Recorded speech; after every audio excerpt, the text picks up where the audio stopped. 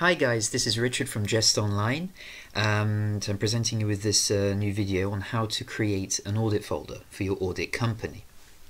So here, once you've signed in, you've got your main welcome page, if you will, with you've got your list of folders here. On the right hand side, you've got your Accountancy News Europe, DreamAudit release notes as well, so for our latest updates from our developers. On the top we have our dashboard with tasks, remaining audit folders that we have. As you can see, we have 3, just to confirm, and any critical alerts we may have. And on the top we have our toolbar. So what interests us today is audit folders. So we're going to go into create. So just let that load. Okay, so here's our page for to create our audit folder. So I'm just going to create a name. So test folder 1, the country United Kingdom, we're going to keep that. The folder type for the time being is just audit engagement.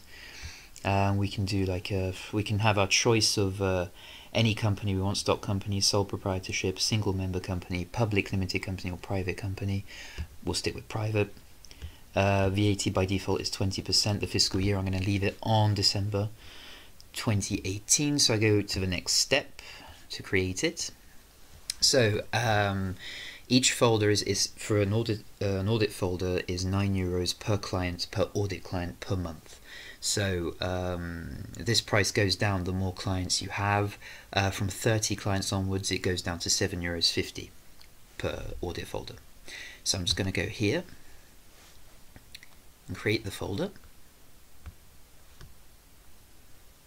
And so here we are. Our folder has been created. So that's all from this video, and I'll come back soon with a new video to basically explain to you the format of DreamAudit. So I'll explain all the details of basically how it works, where you go, what things do, and everything else. So don't worry. Thank you for watching and stay tuned.